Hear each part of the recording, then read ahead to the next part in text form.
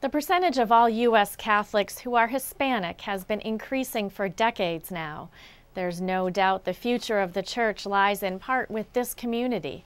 A recent study of Catholic parishes with Hispanic ministries from Boston College and CARA reports that Latinos made up about 1/4 of U.S. Catholics in the 1980s and are now about 40% of the Catholic population today. Latino ministries, funded in part by the annual Catholic Appeal, are thriving in the Diocese of Springfield. Reporter Julie Bollier attended several of their events this past year and prepared this report. Faith is alive and growing among our Latino community in the Diocese of Springfield, which is evident through their recent activities and celebrations, says Bishop Rosansky. From the time that I arrived in Springfield, I was given a very warm welcome by the members of the Hispanic community, given a great briefing on Hispanic ministry throughout the diocese, and also had the ability to celebrate confirmation with our Latino community at All Souls. And so I've been able to witness a very vibrant faith in our Latino community. And this past Saturday, I was able to begin the men's conference, the Latino men's conference that also happened here at Elms College. This evening, I've been given the great privilege to be at the graduation of those who have attended the sessions that have deepened their faith and deepened their knowledge of the church and the sacraments and helped them to be better witnesses to the Lord Jesus in the world. So it's really wonderful to share in the great ministry that takes place among our Latino people and with them. Here tonight at Elms College, Latinos from throughout the diocese are celebrating their accomplishments. Zenaida Ortiz plans to share her new knowledge with her students. The course offered at Elms College, Joy of the Liturgy, is an advanced lay formation program for Spanish-speaking individuals who currently are leaders in their parish or those interested in parish leadership. Recipient Carmen Lugo does charismatic renewal at St. Michael's Cathedral in Springfield. She enjoyed reading Pope Francis's new document, Evangelii Gaudium, the Joy of the Gospel, which is an apostolic exhortation. We need to read the encyclicals, we need to read the exhortations, and we need to know more about what the Pope is trying to tell us. It will help me a lot to go out and do more evangelism, go out of the parish and try to evangelize other people, because that's what it's all about, evangelizing and being happy.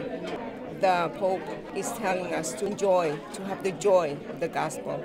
That evening, 8 people received certificates. Continuing to share in their faith, both the Latino men's and women's conferences were held last fall in Spanish. Springfield Bishop Mitchell Rosansky opened the 4th annual Latino Men's Conference and was followed by speakers Nicholas Sanabria and Benny Espilat. Today we talked about the responsibility of we as baptized Catholics, the responsibility of sharing the good news, but not just every Sunday come to church, but also what happens after Sunday, from Monday to Saturday, what happens. And today we focus the topic that we live in a very busy society, and it's up to us to take responsibility and make choices that will help the families, that helps the community at large, and to get involved at the local level of the church. Like the men, Latina women shared and celebrated their faith during the Light of Jesus Hispanic Catholic Women's Conference, also held at Our Lady of the Elms College last August.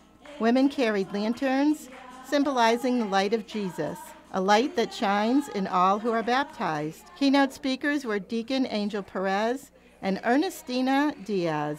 My hope they will really will have an opportunity to practice whatever they already received through the baptism. Which you receive the light, so the light will shine on them for their family, for their children, for the neighbors, and especially for those people who really do not know, those women who really are still suffering because they don't know any better. This gathering concluded with a 3:15 Mass celebrated by Monsignor Christopher Conley, Vicar General of the Diocese. Latino ministries continue to prosper throughout the Pioneer Valley among a vibrant community that loves to celebrate its faith. I'm Julie Beaulieu reporting for Reel to Reel.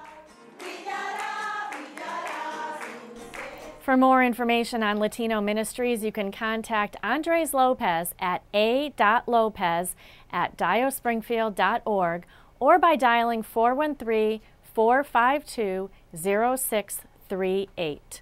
Or you can find a link on our website at iobserve.org.